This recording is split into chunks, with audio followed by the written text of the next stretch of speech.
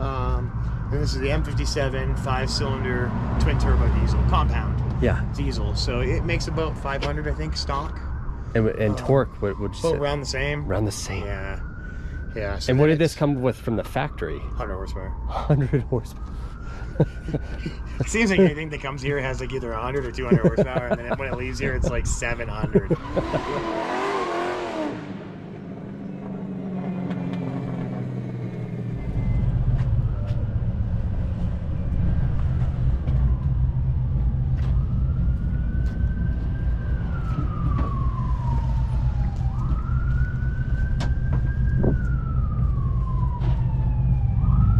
So this was a Turkish ambulance. Yeah, so a lot of these trucks after the war sat on ambulances as like insurance reasons. Okay. You know, they had them on there for like if crashes or shit happened. Oh, BMW. So she needs a little bit of a cleaning, but she's been out and about, you know, and yeah, so this is one of Jordan Miller's Franken thoughts. How bad was this to figure out how to make work? This one wasn't as fun. I can imagine. It's a lot.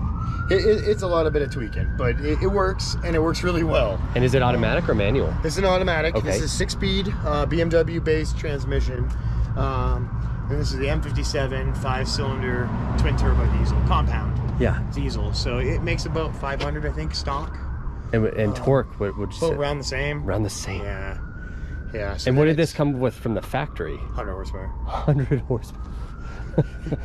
It seems like anything that comes here has like either 100 or 200 horsepower, and then when it leaves here, it's like 700.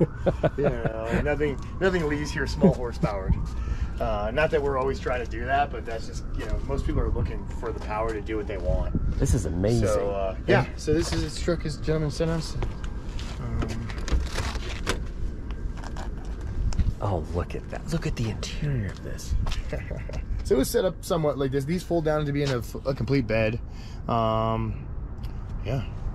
So it's kind of a halfway there, Overland.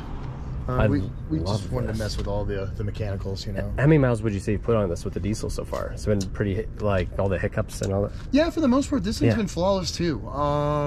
I'd probably say this truck has got a little over, maybe just under 1,000. Okay. You know, most of the kits and stuff that we do here, all of our LS, like before we even started to release the LS, Jordan put one in his truck and we did 15,000 miles on it before we even started to offer it to customers. So most of our kits and stuff like that we're gonna do, like that's why that we still have the LR4 right now. It's a customer's truck, but we're putting miles on it. One, to make sure everything's 100%, and two, we just want to make sure that longevity wise is what we're telling people. So so this one's got about 1,000, and then I don't know if we'll offer this as an option for everybody. This is kind of like a one-off. Yeah, the motors are not the easiest to find. I bet. So you're going to have to do a bit of soul searching to find them. I'm not going to say you can't. Yeah. But, you know, it takes a bit. It makes this truck rip. You can load up 8 buddies and it doesn't care. So it's pretty fun. But yeah, it's just... That's the world's fastest Turkish ambulance. Pretty much. Yeah. That's incredible. There's a lot of that around here.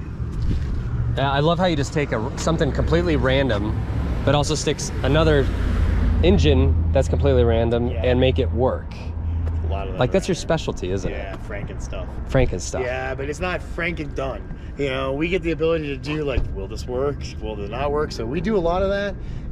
But at the end of the day, everything's done as factory as we can get it to be.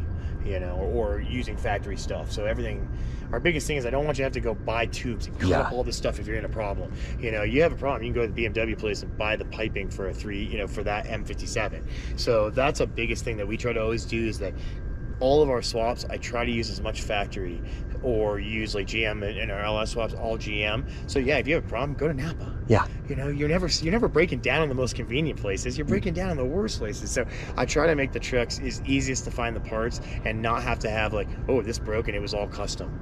Like that sucks. That's what separates you from trying. I love that. Know? So well, thank you for making it as easy on the customer to be able to use these trucks, and if there is an issue, which parts are going to fail. I mean, you know, I don't make them. I only put them together. So stuff is going to fail occasionally, but I want to make it as easy on the customer, or be able to find my customer what he needs to get back on the road. So yeah. This is amazing. Thank you for showing me this. You're more than welcome, buddy. So that other truck has a Cummins in it. What? This one up here? Yeah, I can show you that one. Why not? I